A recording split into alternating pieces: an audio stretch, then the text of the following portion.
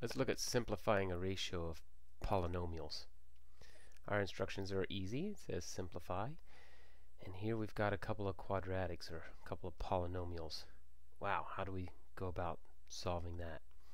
Well, the first step, we want to look for factoring.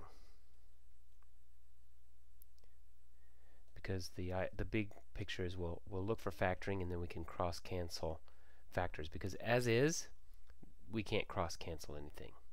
It's just not allowed. We can't simplify individual terms.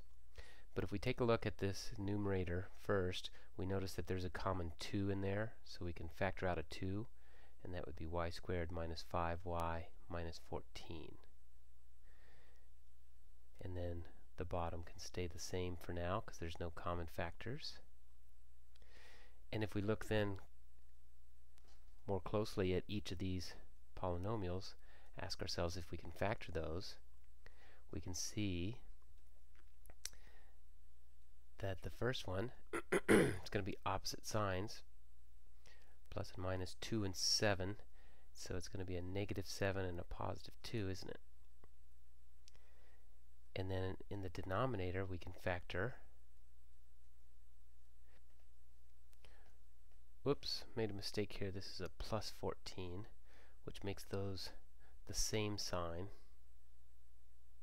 So we have a y plus 2 and a y plus 7.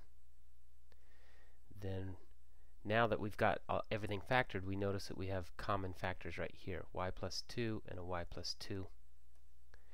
And so then our final answer, 2 times y minus 7 over y plus 7.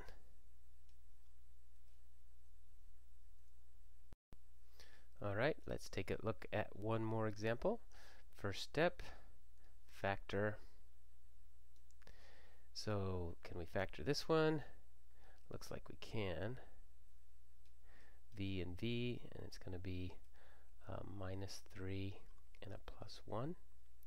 And then in the denominator we notice we have a common factor of 2, and that would be v squared minus 1. Then we notice this is a difference of squares, so v minus 3 over times v plus 1. And then in the denominator we have 2 times v minus 1 v plus 1.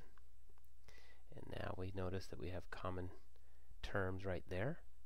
So our final answer is just going to be v minus 3 all over 2 times the quantity v minus 1.